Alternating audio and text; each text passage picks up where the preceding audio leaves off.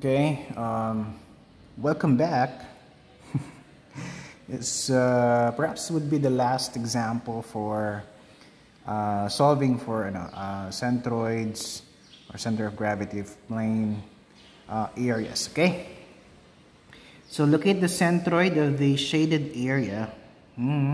So we have this area.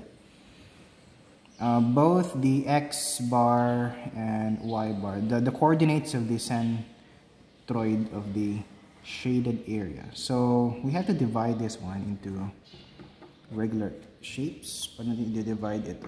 Pwede ganyan na lang. Triangle.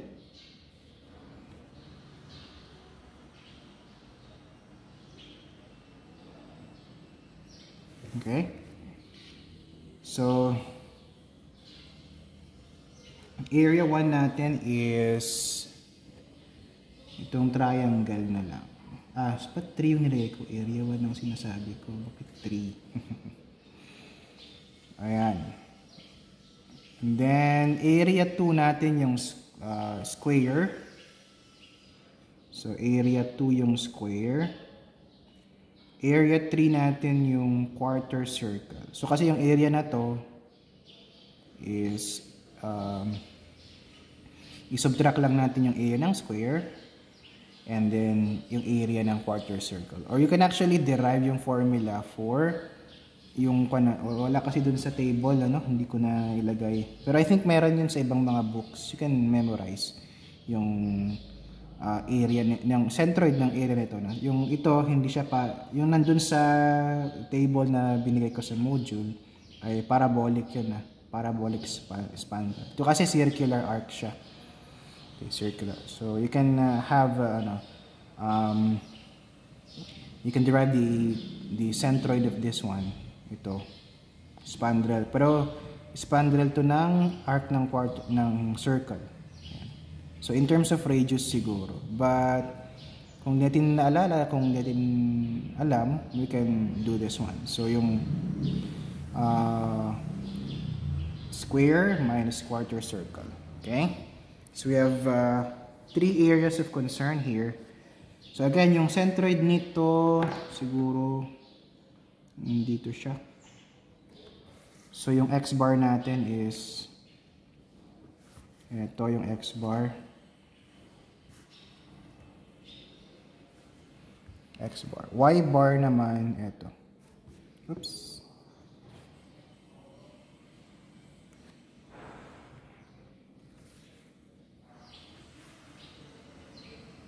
So that's our y bar. Ito dito.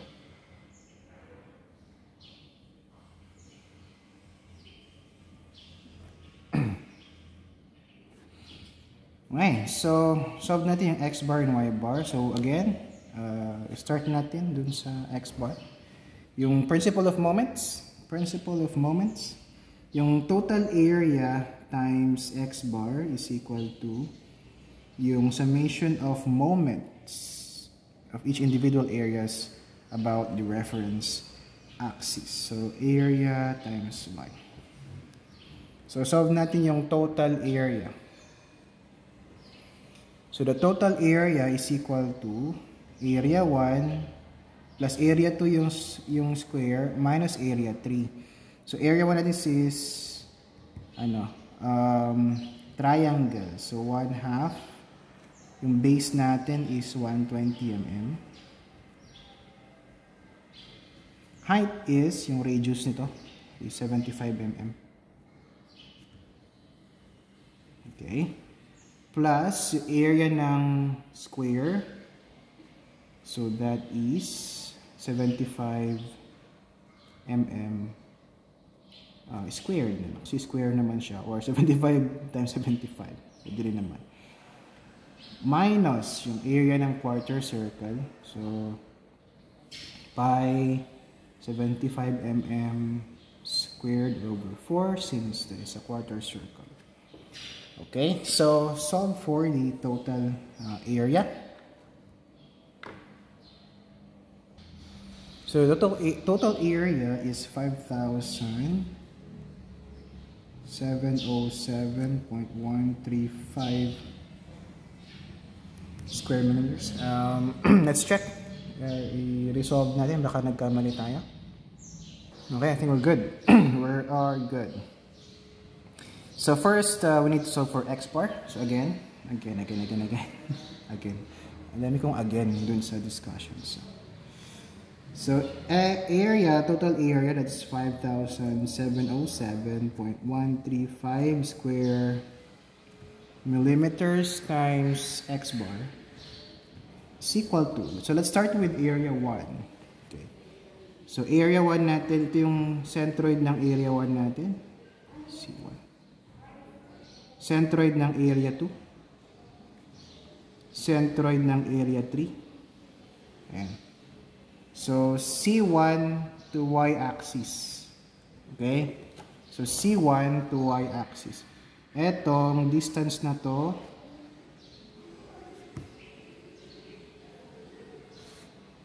if this is the base of the triangle, this is B over 3. And itong distance na to,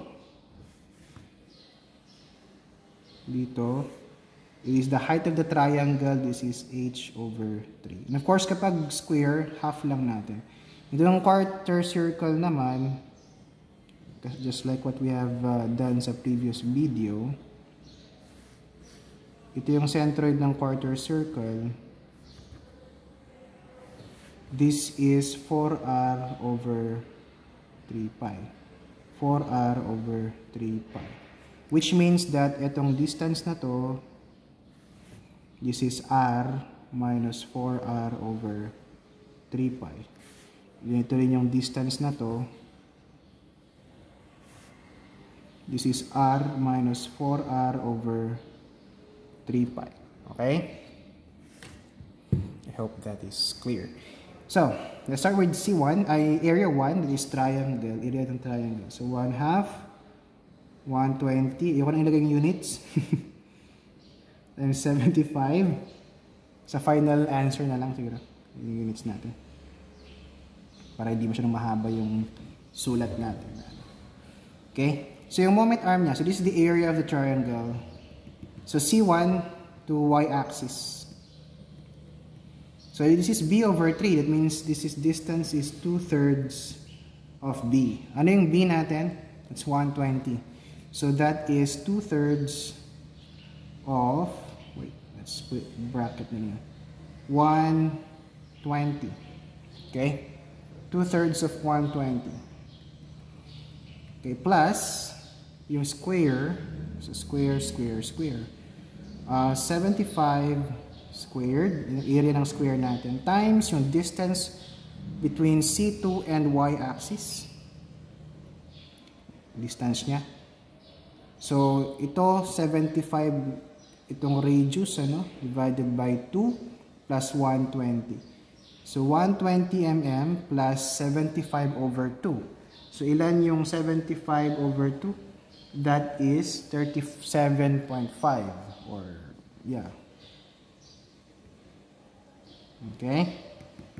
And then minus yung quarter circle naman. Okay, quarter circle. Area ng quarter circle, pi 75 squared all over 4. Now, yung moment arm naman ng quarter circle, centroid ng quarter circle to y-axis. So that is 120 plus r minus 4r over 3 pi. Okay. So 120, let's bracket na lang ito, plus r, which is 75, minus 4r over 3 pi. 4 times 75 over 3 pi. Okay? Now we have x bar left in the equation na unknown. So what is the value of x bar? Okay, so the answer is x bar is 92.004 millimeters. So parehas lang doon sa nakalagay na answer. May konting discrepancy because of the rounding of values lang naman. Okay? So this is x bar. Okay, next. Y bar naman ang isolve natin. Y bar. Y bar. Y bar. So, same principle, of course. So, total area times y bar is equal to summation of the moments of each area about the x-axis. AY na lang to. Sorry, ito pa lang kanina. It should be AX. Ano? Kasi nga. AX. But AY kasi nailalagay. AY kapag Y bar. AX kapag X bar. But the solution is the same. Yung notation lang yung nagkakamali ako minsan. So, okay.